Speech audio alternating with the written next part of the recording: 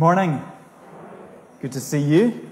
Here we are for our service of morning prayer today, this last Sunday in January. So next Sunday, all being well, we're going to gather for our Holy Communion, and we look forward to that.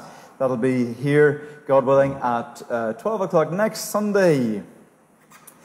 If you weren't around last week, then you might have missed that there is there's some changes with the COVID-19 restrictions. So we are back to singing again, so we're really pleased about that. So we will be having our hymns and we can join in. We still have our face masks at the minute, and we still have people spread out a bit, which is for the time being. But we'll keep an eye on that, and those things might change before too long, we hope, as well. We also hope to get our Sunday school going again soon. So that is being worked on at this moment, and it will get announced. So we hope that we're going to be back to having Sunday school in a matter of a few weeks' time from now. So listen out for details of that whole thing.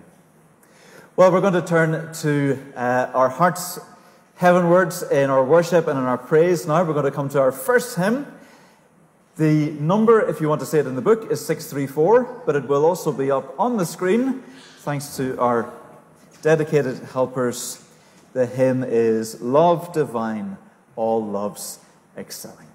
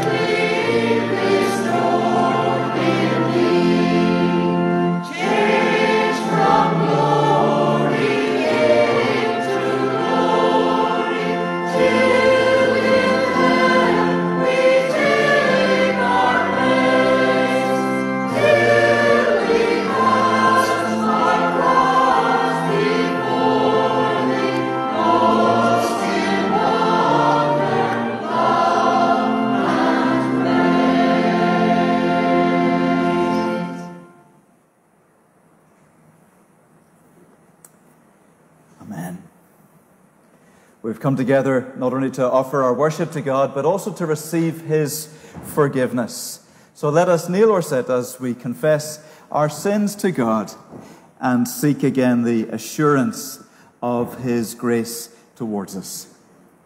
Heavenly Father,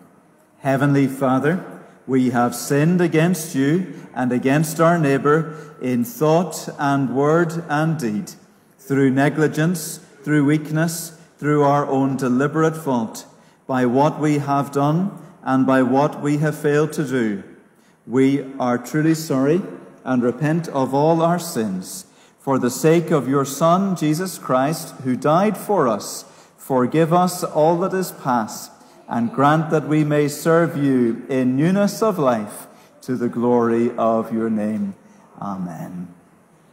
Almighty God, who forgives all who truly repent, have mercy upon you, pardon and deliver you from all your sins, confirm and strengthen you in all goodness, and keep you in eternal life through Jesus Christ our Lord. Amen. Please stand. O Lord, open our lips. O God, make speed to save us. Glory to the Father, and to the Son, and to the Holy Spirit. Praise the Lord. We're going to praise him by saying the 100th Psalm, the Jubilate, which will also come up on the screen for you. O shout to the Lord. O shout to the Lord in triumph, all the earth. Serve the Lord with gladness, and come before his face with songs of joy. Know that the Lord, he is God. It is he who has made us, and we are his. We are his people, and the sheep of his pasture. Come into his gates with thanksgiving, and into his courts with praise. Give thanks to him, and bless his holy name. For the Lord is good. His loving mercy is forever. His faithfulness throughout all generations. Glory to the Father, and to the Son, and to the Holy Spirit, as it was in the beginning, is now, and shall be forever. Amen. Please take your seats. We're going to have our first reading, which William is going to come and read for us.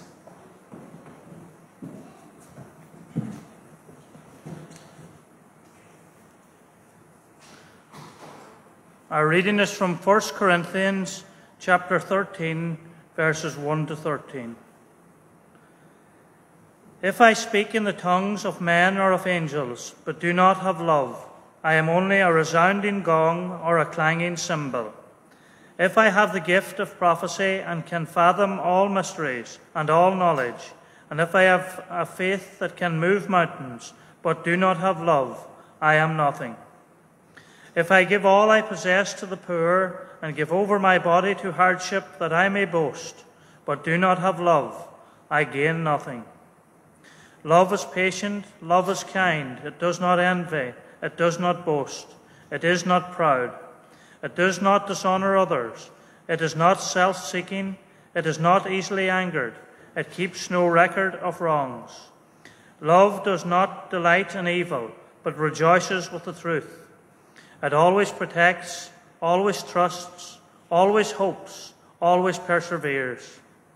Love never fails, but where there are prophecies, they will cease. Where there are tongues, they will be stilled. Where there is knowledge, it will pass away. For we know in part, and we prophesy in part. But when completeness comes, what is in part disappears.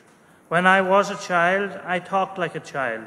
I thought like a child, and I reasoned like a child. When I became a man, I put the ways of childhood behind me. For now we see only a reflection as in a mirror. Then we shall see face to face. Now I know in part. Then I shall know fully, even as I am fully known. And now these three remain: faith, hope, and love. But the greatest of these is love. This is the word of the Lord. Thanks be to God.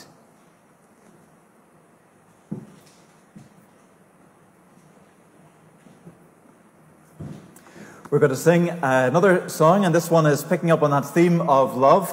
It's called Let There Be Love Shared Among Us. And the words will come up again. It's a very short song. We're going to sing it through twice. It's going to be on the screen. Let there be love shared among us.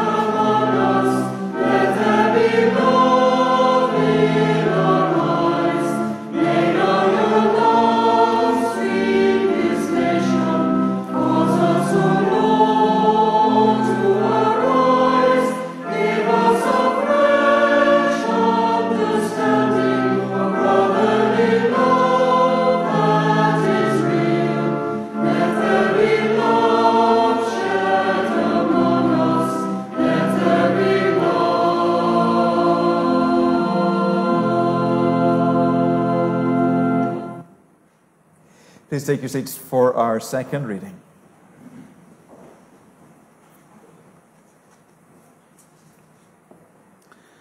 Our second reading is from Luke chapter 2, verses 22 to 40. Jesus presented in the temple. When the time came for the purification rites required by the law of Moses, Joseph and Mary took him to Jerusalem to present him to the Lord. As it is written in the law of the Lord, every firstborn male is to be consecrated to the Lord, and to offer a sacrifice in keeping with what is said in the law of the Lord, a pair of doves or 2 young pigeons. Now there was a man in Jerusalem called Simeon, who was righteous and devout. He was waiting for the consolation of Israel, and the Holy Spirit was on him. It had been revealed to him by the Holy Spirit that he would not die before he had seen the Lord's Messiah. Moved by the Spirit, he went into the temple courts. When the parents brought in the child Jesus to do for him what the custom of the law required, Simeon took him in his arms and praised God, saying, "Sovereign Lord, as you have promised, you may now dismiss your servant in peace, for my eyes have seen your salvation, which you have prepared in the sight of all nations, a light for revelation to the Gentiles, and the glory of your people Israel." The child's father and mother marveled at what was said about him.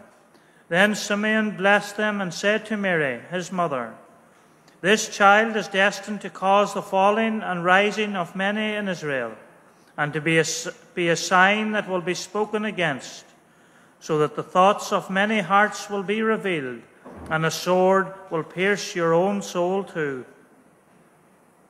There was also a prophet, Anna, the daughter of Penuel, of the tribe of Asher. She was very old. She had lived with her husband 7 years after her marriage, and then was a widow until she was 84. She never left the temple but worshipped night and day, fasting and praying. Coming up to them at that very moment, she gave thanks to God and spoke about the child to all who were looking forward to the redemption of Jerusalem.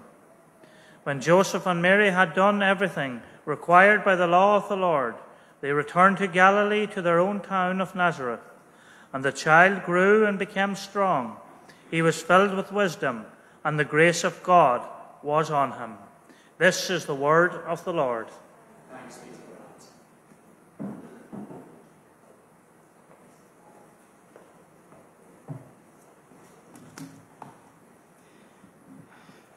Thanks, William, very much. It's lovely to get back to having different voices reading, and thank you to 1 or 2 people who said that they were willing to do that. I'll be in touch with you, but we'd love to have more. It'd be great to have a variety of voices sharing in our readings in church.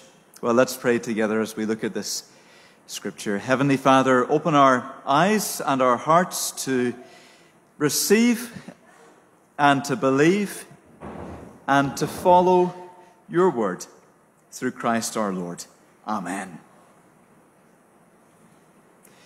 The year is flying in. It's nearly the end of January. That gospel reading from Luke chapter 2 tells us that it's nearly 40 days since Christmas. Does it feel like that long since Christmas? I don't know. To me, it feels like it was a long time ago. And we've had no winter really since then. Not yet, anyway. Hopefully nothing too severe will come.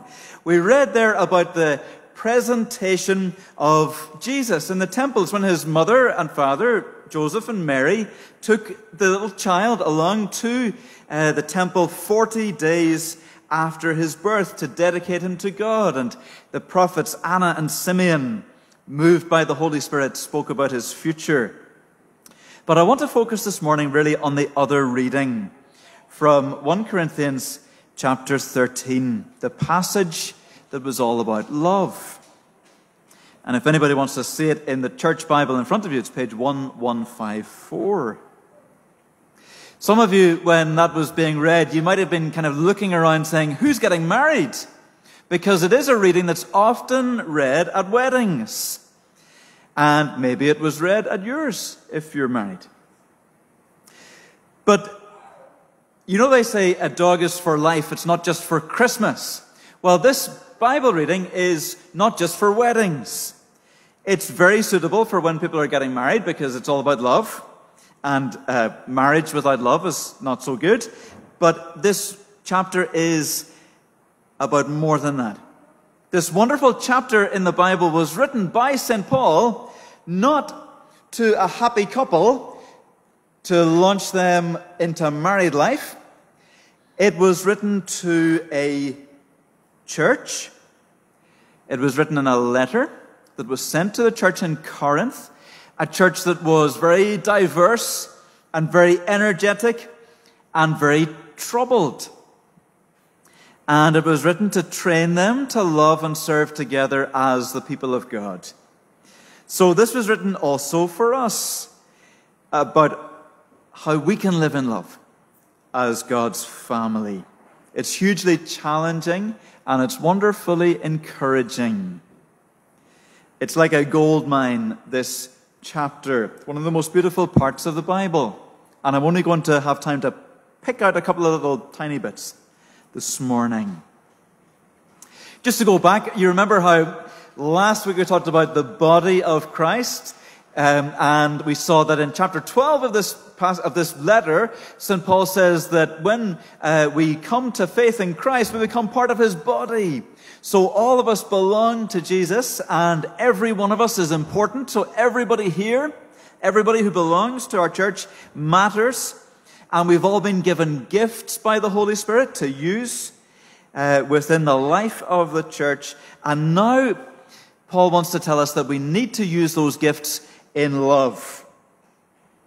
Just like the body is incomplete without the Spirit to give it life, so all of our activities and actions are incomplete if they're not done with love. So I think he wants to tell us that love is essential, also to tell us love is beautiful and that it's eternal. First thing is, love is essential. He says, if I speak in the tongues of men or of angels, but don't have love, I'm only a resounding gong or a clanging cymbal. I should have brought our gong with me. We actually have a gong in the house, and sometimes we bong it with a big hammer, bong, and it makes a big sound. But of course, if we are good at speaking and making noise, but we're not loving, then we're no more useful than a gong or a cymbal. We could have tremendous faith. We could have brilliant knowledge. We could be incredibly generous even. And we could serve for years and yet do it without love, Paul says. And if I do it without love, I am nothing. It's a very striking thought, isn't it, that we could be highly talented, very active. We could be doing things that gain us people's thanks and applause, and yet we would be nothing if we do it without love. This requires us to stop and to think about whether our activity and our Christian service is being done out of a tired sense of duty, or even out of promoting ourselves, or whether it's been done in love. As you know, we still have online services, and hello to everybody who's watching us on the internet right now today. If it's still working, I never really know, but it does seem to. We also have an online service on a Wednesday night, and we've been looking at the book of Revelation. And there's a place there in chapter 2 where Jesus addresses a church in Ephesus, and he says to them, I know that you work hard. I know that you're faithful. I know that you've been persevering and keeping going, but you have forsaken the love that you had at first. It is possible sometimes, isn't it, that we go on doing the things that we do in life, but actually our heart's not in it. and the love has kind of drained away, and we're only a shadow of what we could be. What can we do if we get to that point? What can you do if you're aware that you don't have the love for God or for other people that we should have? Well, the same as what we do when we're thirsty. We ask for a drink. The same as what we do when we're hungry. We ask for food. What do we do if we're loveless? We ask for love. It says in the Bible, in Romans chapter 5, verse 5, God has poured his love into our hearts by the Holy Spirit. So love is a gift from God. We don't need to make it inside ourselves. We don't have to just wait until it mysteriously comes. We can ask for it. One of the lovely collects in our Book of Common Prayer is one where we pray, how does it go? It goes, Lord, you have taught us that all our doings without love are nothing worth.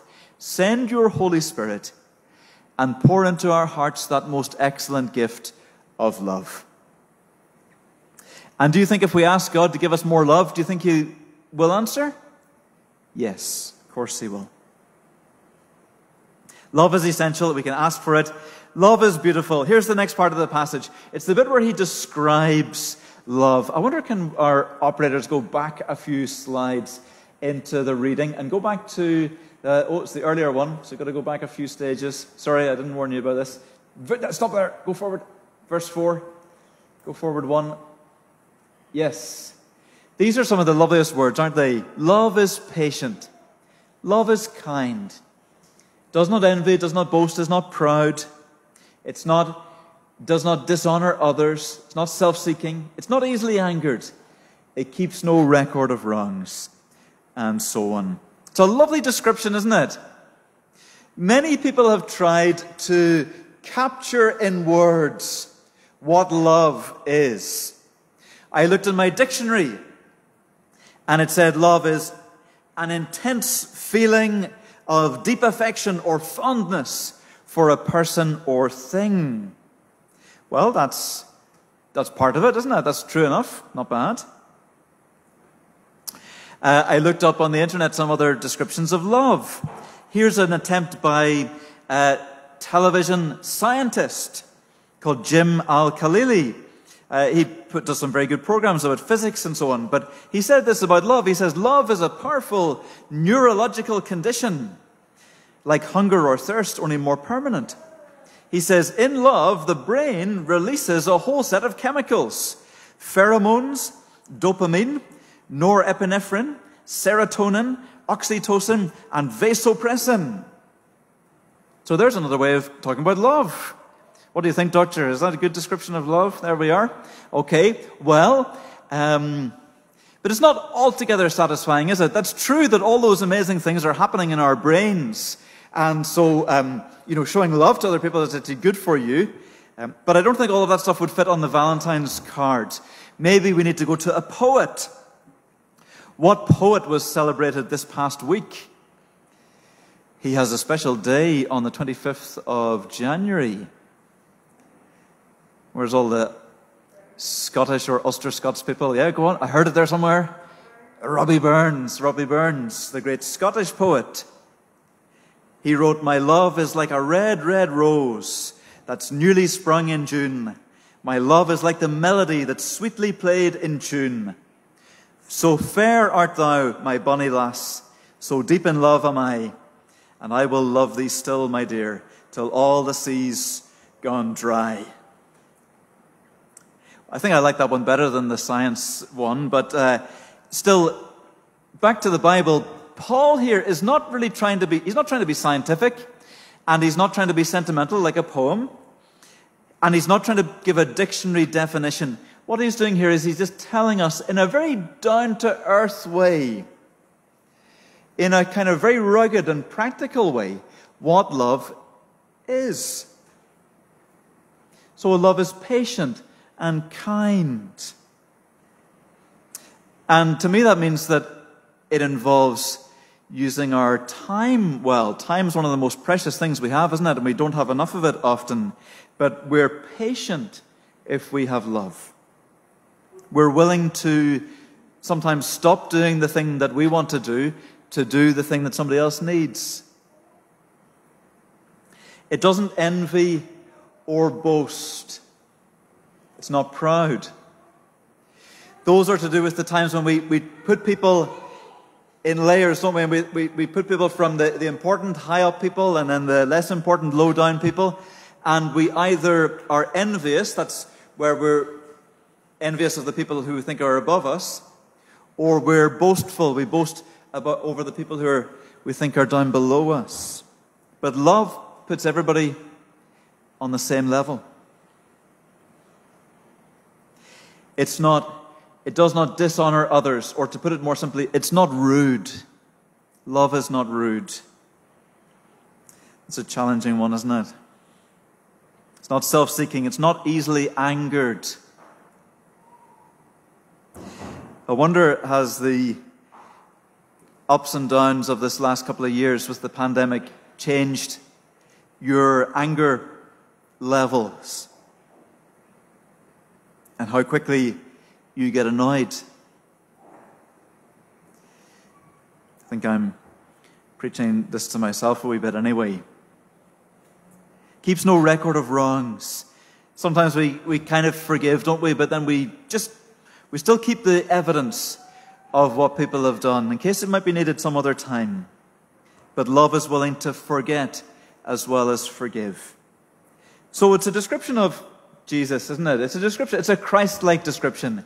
You could put his name into all these things. Who do you know that is patient, kind, not self-serving, that's forgiving, who loves the truth and not evil, and so on? The great thing we need to do is to spend time with Jesus Christ in the scriptures and in prayer, that we would grow more like him. I want to encourage our young people, the children that are here today. Do you know the great business of life is to become more like Jesus? The greatest thing you can do. Let's make that our ambition. It's wonderful when we have ambitions, when we want to be a musician or a builder or a footballer, or we want to have our own business, or we want to help people by teaching or nursing, or we want to work on the farm. All these great things. But let's also have another ambition. Let's have it as our desire that we want to be like Jesus, filled with love. Love is essential. Love is beautiful. It's a beautiful description. And then finally of all, love is eternal. And I haven't got much time for that, really. But love is something that's going to last. And I think that's what the last part. Just flick forward, Benjamin, to this bit here.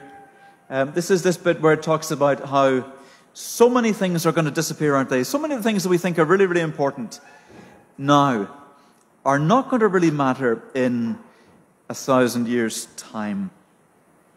But love still will, and becoming like Jesus will. That's why St. Paul says here how we want to grow up to be more like Jesus. Okay. Wonderful chapter. We've only scratched the surface. Churches need to hear and grow in love. Churches can be known for many things. Some are known for their fabulous buildings, for their great music, for their tremendous fundraising efforts, for their outreach to the community. Some are marked by being very friendly. Some, unfortunately, have a reputation for being full of conflict. What's the greatest thing we could be known for? It's love. Let's be a church family where 1 Corinthians 13 is a reality more and more, and where we're growing in Christian love. In Jesus' name, amen. Amen.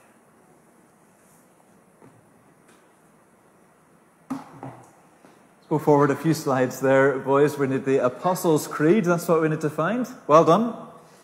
With great efficiency. Let's stand to affirm our faith. I believe. I believe in God, the Father Almighty, creator of heaven and earth. I believe in Jesus Christ, God's only Son, our Lord, who was conceived by the Holy Spirit, born of the Virgin Mary, suffered under Pontius Pilate, was crucified, died, and was buried. He descended to the dead. On the third day he rose again. He ascended into heaven. He is seated at the right hand of the Father, and he will come again to judge the living and the dead.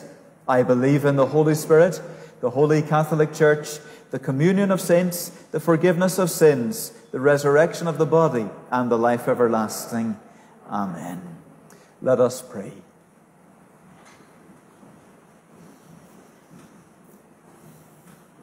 Let's begin with that lovely prayer which I mentioned.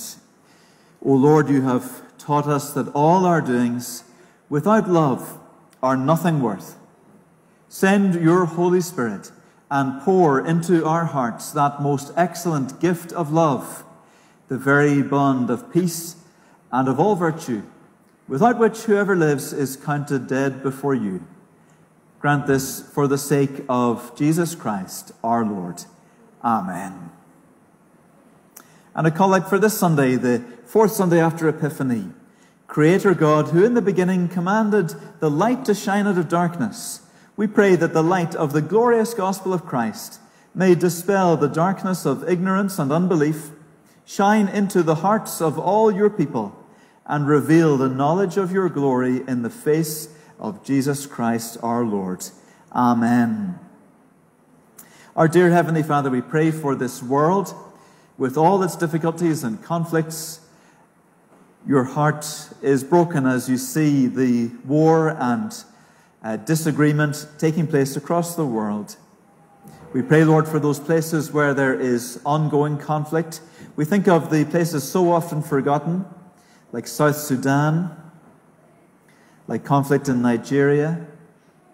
We think of the situation in Afghanistan following the Western withdrawal there, and so much hunger and hardship. And we also pray for the tensions between Russia and Ukraine and the West.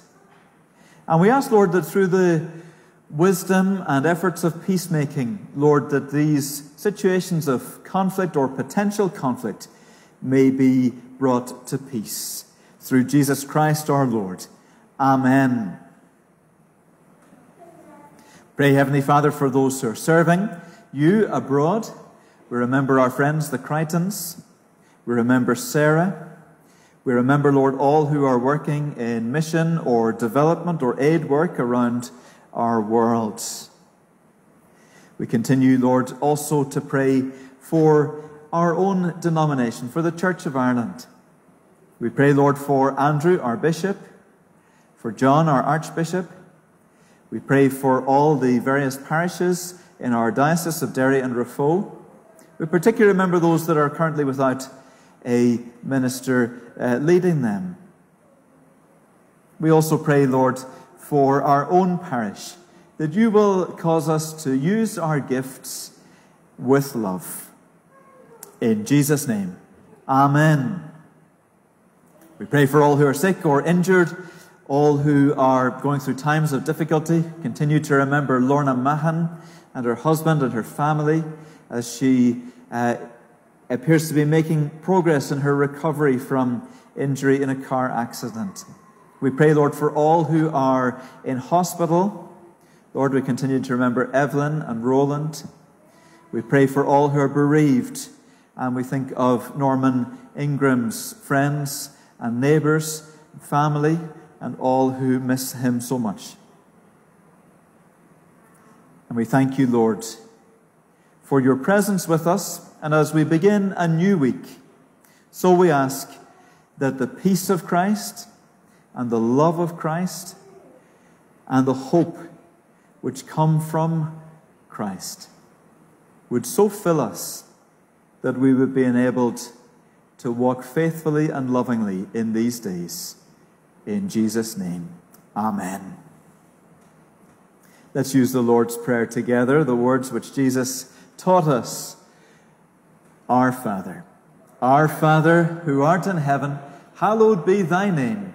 Thy kingdom come, thy will be done on earth as it is in heaven. Give us this day our daily bread, and forgive us our trespasses, as we forgive those who trespass against us. And lead us not into temptation, but deliver us from evil. For thine is the kingdom, the power, and the glory, forever and ever. Amen. And the grace of our Lord Jesus Christ, and the love of God, and the fellowship of the Holy Spirit be with us all evermore. Amen. We're going to come to our last hymn, and this hymn is Take My Life and Let It Be Consecrated, Lord, to Thee. It's number 597. It's also on the screen. This particular version of it, there's no singing on this one, so you've got to supply the singing. It's just the organ that you're going to hear now on this. So let's join together with enthusiasm and plenty of volume. Take my life and let it be.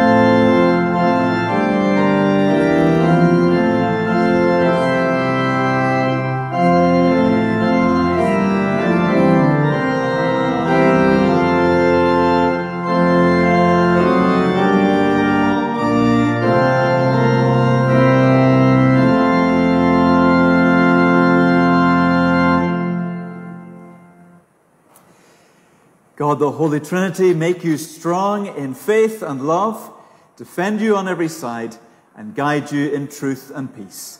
And the blessing of God Almighty, the Father, the Son, and the Holy Spirit be upon you now and remain with you always. Amen.